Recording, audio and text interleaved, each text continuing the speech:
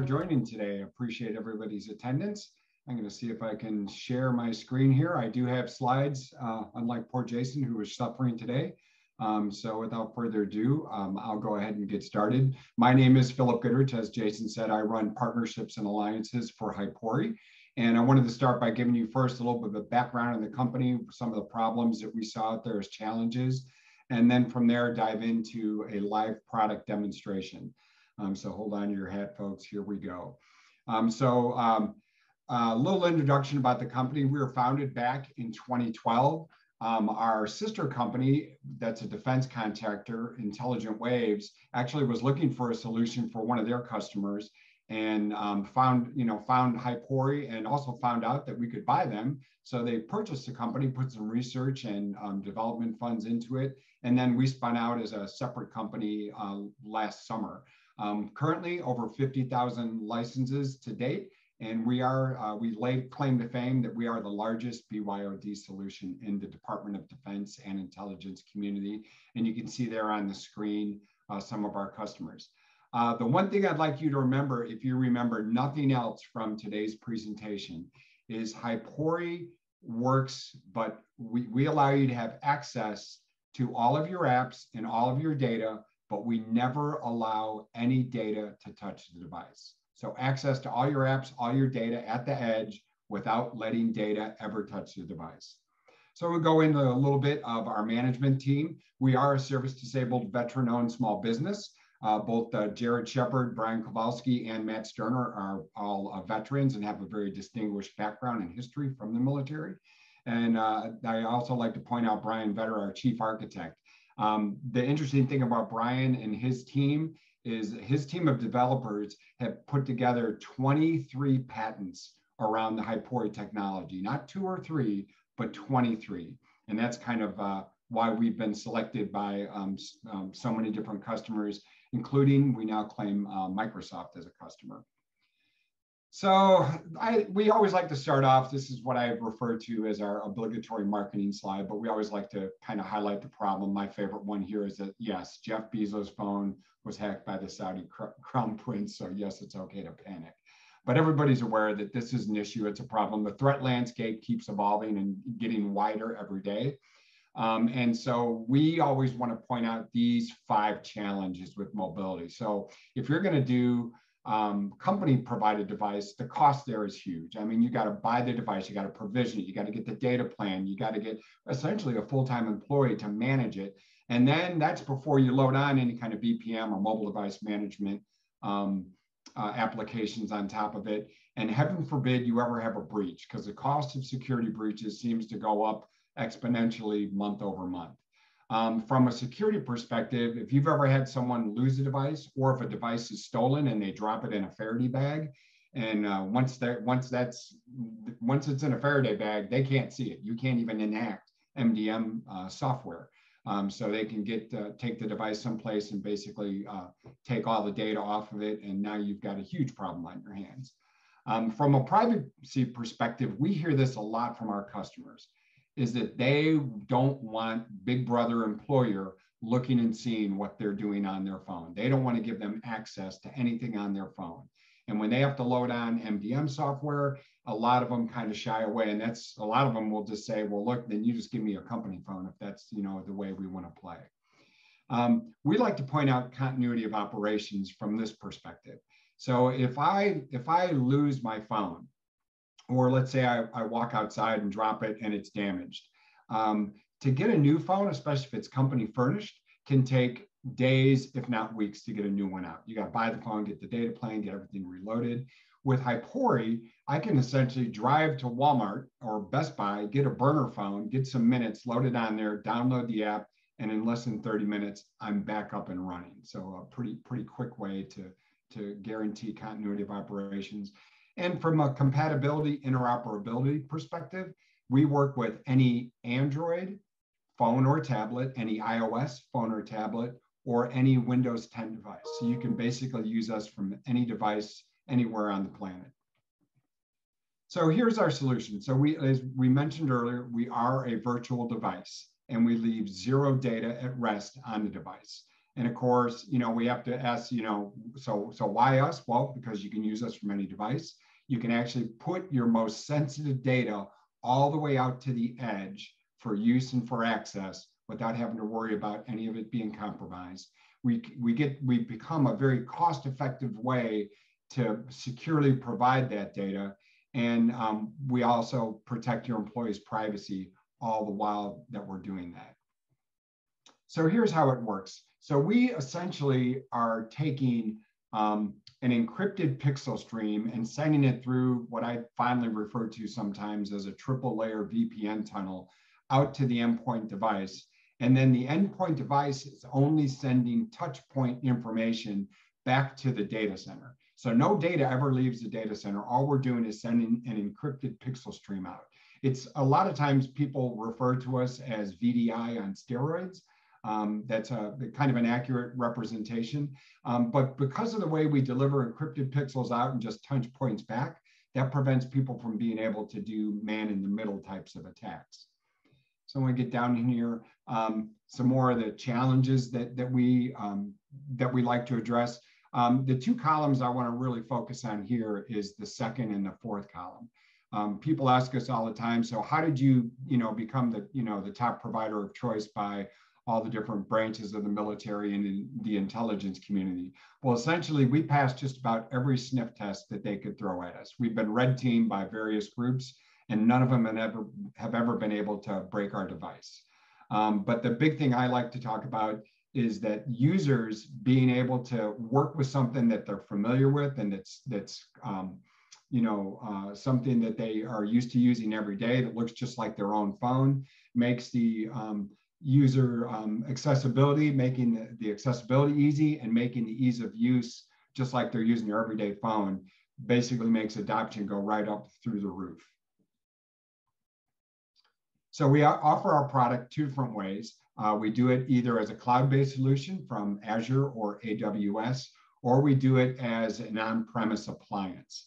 The on-premise appliance is a little bit more expensive, and we do have several federal customers that they have to have that for different security requirements. But we do see the cloud marketplace really starting to take off and grow exponentially. Now, at this point, I want to kind of stop here and switch gears and go over to my actual device. Let me get this thing powered up here. You got to love the joys of doing a live demo. And here we go, live demo time. That's it. Where'd my calendar go? All right, let's see here. And 5, 4, 3, 2, 1. We are there. Let's see. Come on.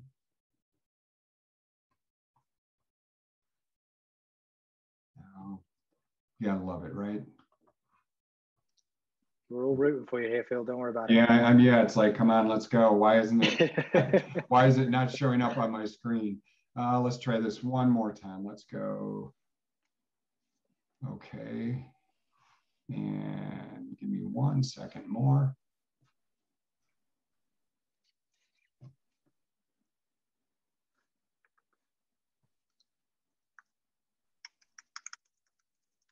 Come on. Oh, it's hiding. Hang on here. All right.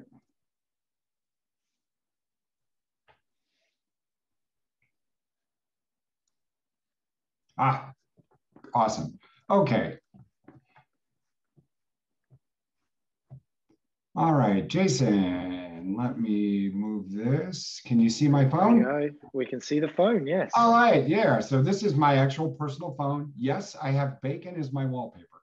So you can see I've got all my typical apps and everything loaded on here. If you look at the bottom right-hand corner, you'll see that I have the Hypori app down there. So if I tap on that, I can open it up. And you'll see I actually have 3 different instances that I use. I have an Azure demo that we have up in our Azure instance. I have a green environment one that I typically use for demos like this because it pretty much gives me open access.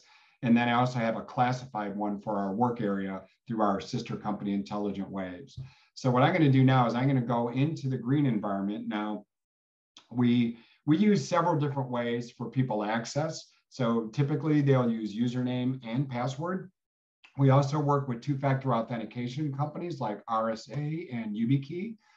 We also can use, as you can see on my phone, we can use the other access capabilities such as facial recognition or fingerprint. And let's see if fingerprint works for me today. It was giving me a little bit of trouble earlier. There it worked. And there's my virtual phone right there. So you can see I've got a bunch of different apps loaded up on there. You can see I can actually go into my email. There's the little Hypori sound. And I can actually see how far behind I am on some of my emails, getting back there.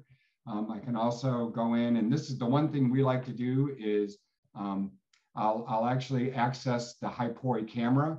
Now what the Hypori camera does is it will access the physical camera on my device. And we're going to take a picture of Jason so you guys know that I'm not faking this one. Now, if I close out of that and I go out of my app and I go into the photos, there's no photo of Jason in there anywhere. But if I go out of my personal device, go back into Hypori and go into the gallery, there's smiling Jason right there. You can keep that one, Phil. That's all yours forever, okay? Jason, you're now in the cloud, safe and sound forever and ever. Amen. So that kind of shows how that works. And I don't know, let's see, let's go back. You can also see that when, and I'll explain and show this a little bit more later, we can actually put together different templates and ways that you can either grant or limit access to different apps on the phone, depending on who the user is. And what I'm going to do from that point, I'm going to stop sharing now. And let me go over to, I like that comment. It's not a live demo if something doesn't go wrong. Let me go and share. Next thing I want to show you guys is the admin panel. All right, can you see that, Jason? Yes, sir. All right, very good. So when you go into our administrative panel, this is where you go to do all your provisioning and management of devices. And I always like to, because to me, this is where the real power of Hypori lives. And when you first access and go into the panel, the kind of the landing page is the dashboard. So you can kind of see, you know, the number of users, number of compute nodes, the virtual CPUs, cores, everything. You can see how many devices are active, kind of what the usage has been. I can actually go in and look and see how things are configured. And if I have an on-premise or I have multiple on-premise locations, I can actually see where they're located. So you can see that this on-premise or this particular set is running at our data center down in Austin, Texas. The other thing that you can do, and this is very interesting, is we actually can, I talked earlier about how we can actually create specific templates. And we kind of do it two different ways. We go first through what we call flavors, which is basically it allows us to kind of figure out how much virtual CPU, RAM, storage, and everything we give you. And then we actually will go in and give you an actual background that has either a certain set of apps or put on. So like, let's say you have someone that's a lower level, maybe just an hourly employee. You can give them a Hypori phone and all they could have on it is maybe Outlook, Word, Excel, and PowerPoint, and that's it. You could have someone that's a little bit higher up and you give them access to both a CRM or an ERP tool. Essentially, if it's available through the App Store, you can download it into the Hypori client.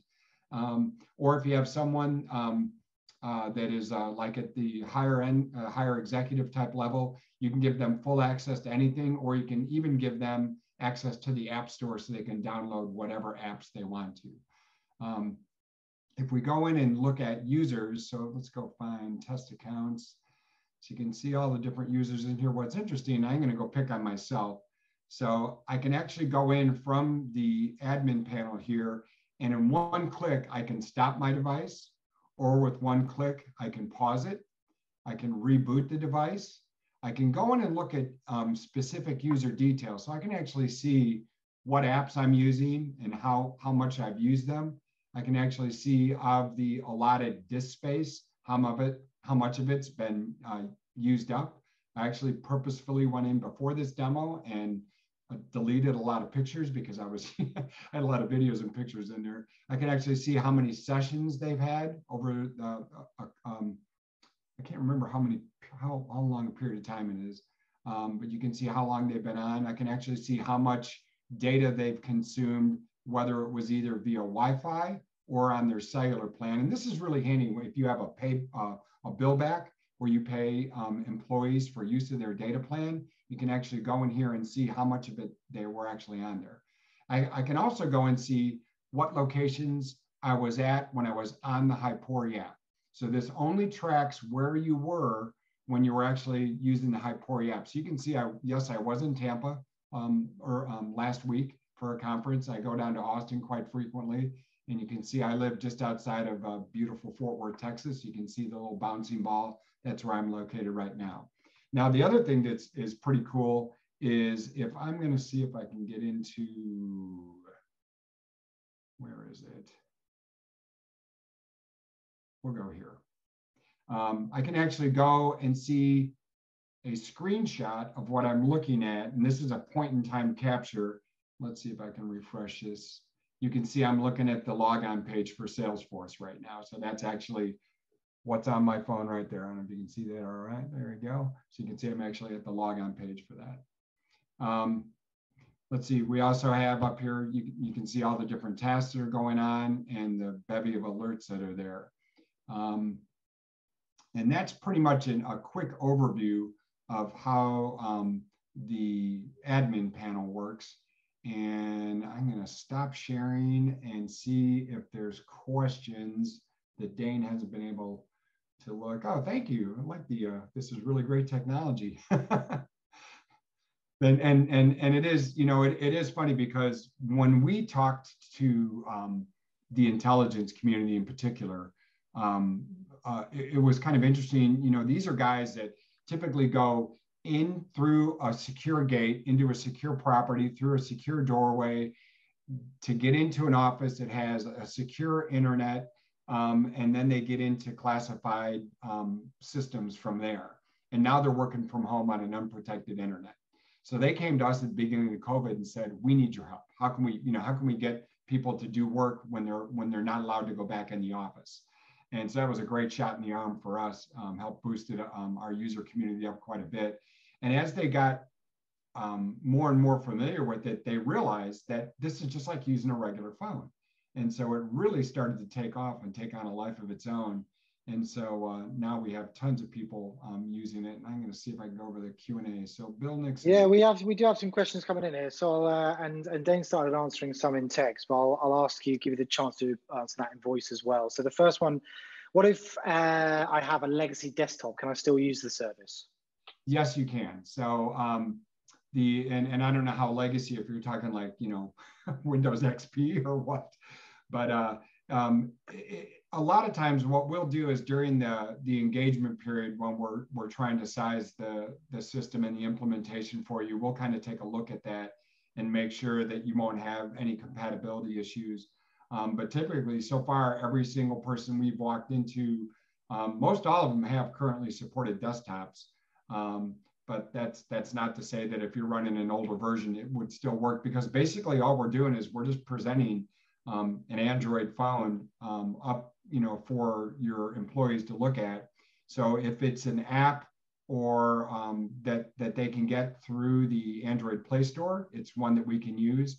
Occasionally, and we do this on a kind of a case-by-case basis. If you have a homegrown app and there's an APK for it, a lot of times we can successfully sideload that app into your Hypori virtual phone as well. Awesome, thank you very much. As you mentioned, this is a VDI on steroids. So what differentiates this solution from Citrix, Microsoft TeamViewer, etc.? Yeah. So typically what VDI does like entire screen scrapes and sends those down the line that way, whereas we use an encrypted pixel stream. So it's much more high definition, much more exact, and the performance typically is much higher than what you're used to seeing from a VDI instance. We've had people that have had VDI that started using Hypori, and they said the overall experience is much better, much more responsive. And especially if you can imagine when you're in Azure, one of the things that we like to do is if we do a one-on-one demo for you is we'll go into Azure and do a speed test. And we typically see like 3 gigs per second up and 3 gigs per second down. Because you have to remember, when you're using Hypori, all of your applications are running at data center speed. So they're running at the speed of the network and the servers and the storage inside the data center, not at the speed of what's on your device. There you go. Isn't it true that it can allow companies to let your personal device run company apps? So that gets back to, so say that one more time. I just want to make sure I have it correct. Isn't it true? So yeah, it's true that it can allow companies to let your personal device run company apps. Correct. So if you have, for example, if you have a company instance of Slack, we use Salesforce. And even if you have, like I mentioned earlier, a homegrown app and an APK that we can run in, they basically can get to all those apps from their virtual phone, but none of those apps ever have to reside on their personal physical device. So it's all going to be accessed virtually. Fantastic, thank you very much. For hourly employees, is there a way to tie access to their work schedule to prevent unauthorized overtime? So the short answer is yes. However, there's a little bit of customization work that we need to do.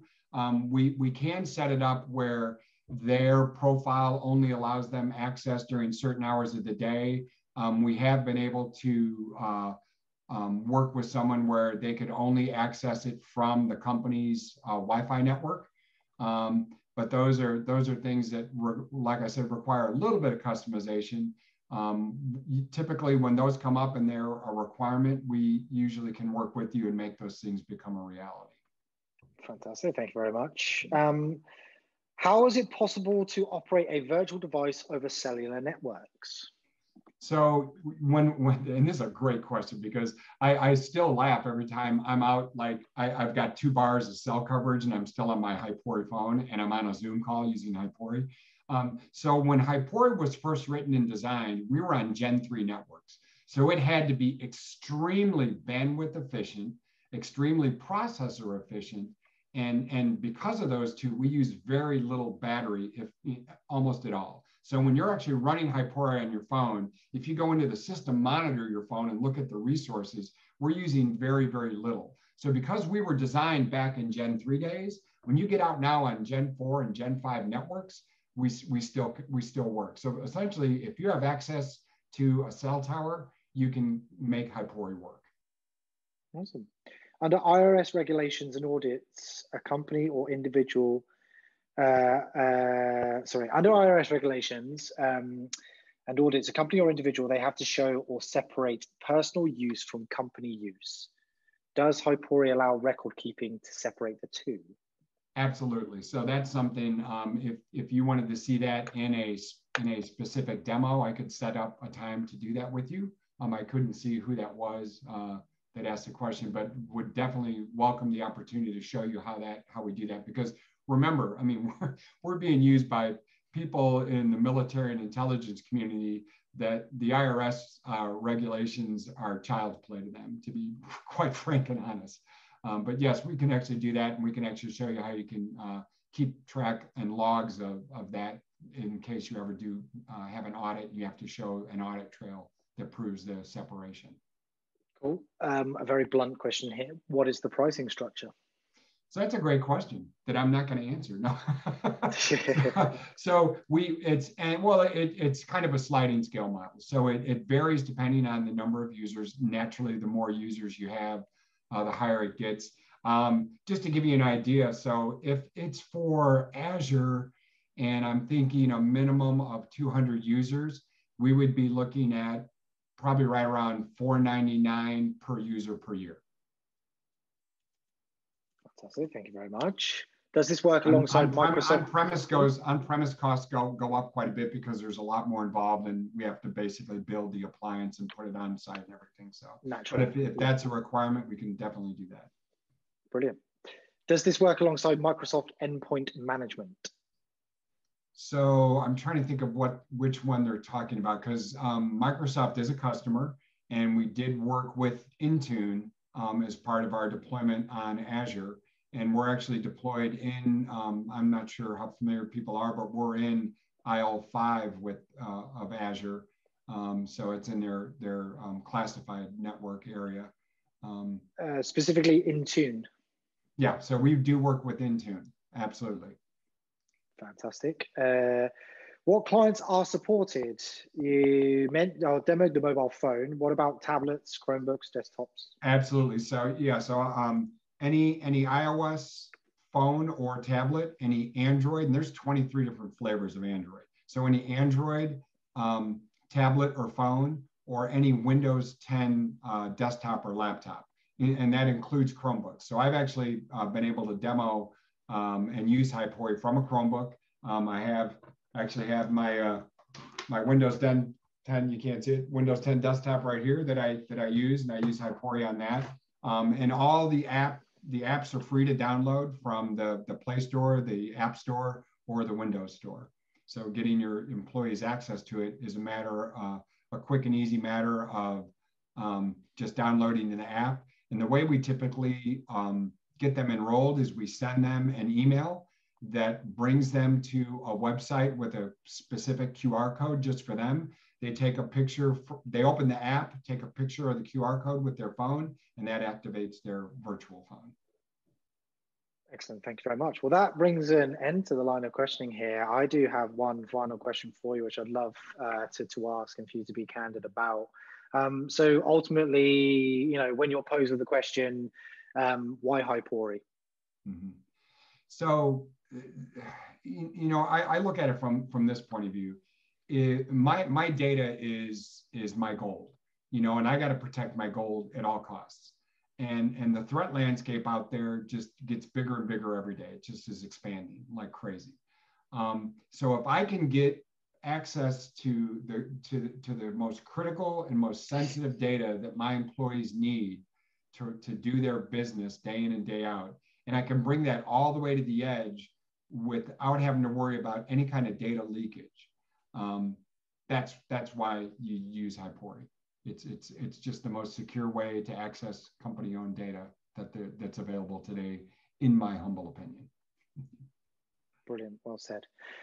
Well, I do want to give you ability for Dane to say a quick hello, everyone. We kind of stole your thunder a little bit here, Dane, in going into Q&A, but if you want to turn your camera on, he did get involved in the chat a little bit here, but I want to give him the opportunity to just say a quick hello to everybody.